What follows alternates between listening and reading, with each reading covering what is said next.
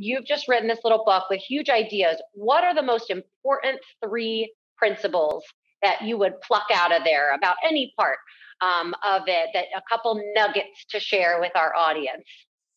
Instead of letting your career unfold before you, it's being an active participant in what you're actually doing. And so that takes, it requires more than takes, it requires investing time and energy into a thoughtful analysis about where you've been, where you are, and where you want to go.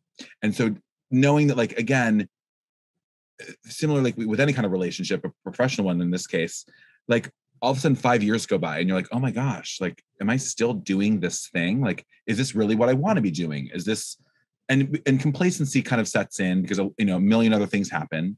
And again, that's totally, there's time and place, and that's how, you know, the world turns. But we're really motivated in sharing the notion of this developing a sense of self around a professional situation, so that, like, whether you decide to stay in the current role or decide to interview for something new, or, you know, have that difficult conversation with your boss around a raise or a promotion or what have you, we're helping.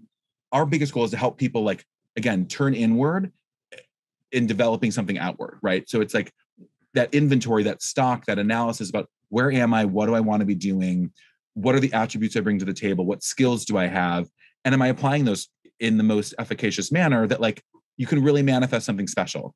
Again, you're going to be doing this thing, i.e. a job, for 90,000 hours over the course of a lifetime. Like, let's hope to God, like, it's interesting, exciting, and fulfilling. And so if we can orient people in a direction that they at least feel attuned or in touch with that, to me, that's like the most salient point of the book.